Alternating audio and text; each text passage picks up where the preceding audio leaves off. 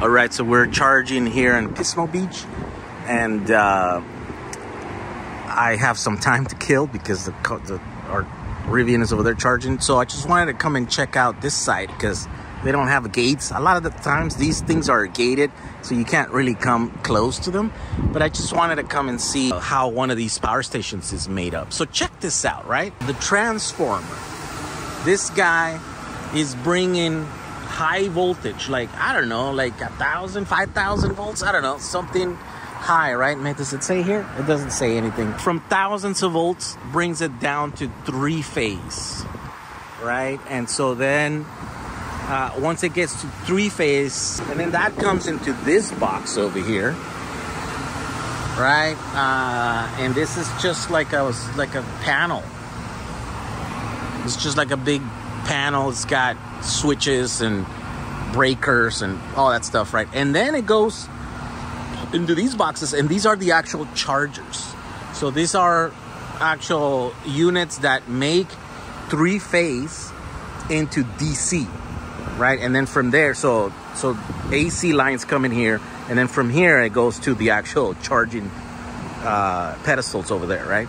So these are the chargers, and there's 2 of them here. And then there's this one, charger ID. I think these are just different chargers, different versions. So there's 3 of them. And there's, yeah. And I think some of them are rated at higher because some of those over there are 350 kilowatt and some of them are like 150 kilowatt, right? So I don't know which one's which or whatever. But then this site has an additional set of equipment here, and that's these, what you're seeing here, and these are Tesla power packs. So these are batteries, right? That's they look like 2nd gen power packs, right? So I think these are like, I don't know, 2 megawatt, I think each or something, right? So maybe that's like 4 megawatt hours. And then this big box over here, it's an inverter. So I think what happens is that these are just batteries. So you need an inverter charger, basically. This unit right here makes them grid tied, right? It's like AC couple battery. What it means is that there's an inverter and it works both ways. It makes the AC power and it charges those batteries.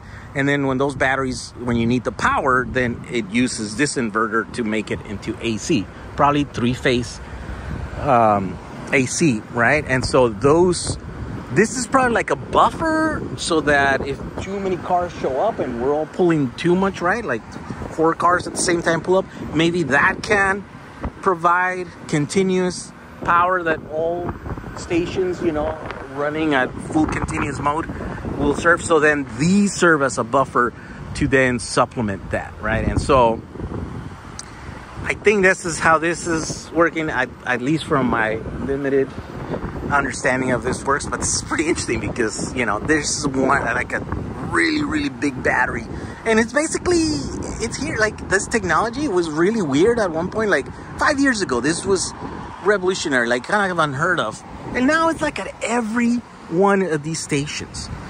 This is just the Electrify America station here, but on the other side over there, there's like 12 stalls for Tesla, and they have their own set of systems, right? There's another set of these boxes over there, and they have their own probably battery and transformer and the whole thing, this little site right here. But this kind of gives you an idea why these sites are so expensive, because look at all the equipment that it takes to be able to just operate 4 high power stalls just to charge 4 cars at a time over there.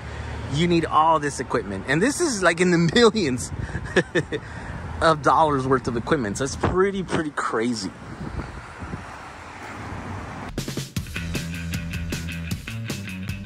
This is gorgeous. It's quintessentially Californian. It feels really updated. Oh boy. 100 horsepower and 100 pound-feet of torque. Yes. It goes fast now. It's not as slow as it used to be. Wow. And it's quiet and it's clean. We open this one up right here. So look how slick this thing is. Ooh-wee. This is electric. Yes. Yeah. And it runs off the solar? Yes. That's cool. Firewire surfboards.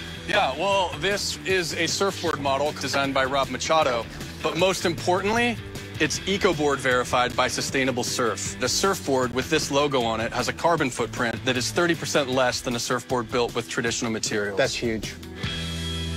What else is there to do when you've got an EV beach bus, cooler full of tofu dogs, and a full camera crew trailing your every move? It's time to hit the beach with my brothers and sisters and party and feed them and frolic and fly a kite. Party time. Let's go. Let's go. All right. Hold on. Pull that up. You're gonna have to push this one in. It's all right.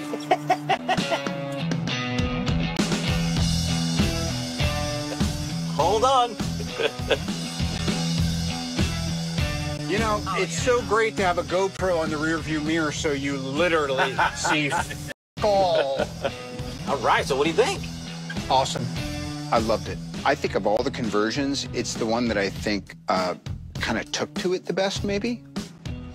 By the way, it takes about 11 seconds to get used to it because I stole a school bus once. I mean, I brought it back, so it didn't. I don't see what the big deal was, honestly. Yeah, I'm impressed. I'm really happy it took the bump like that. That is very comforting.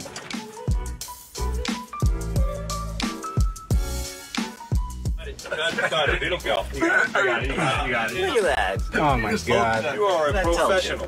Are we there yet? You need another take on that?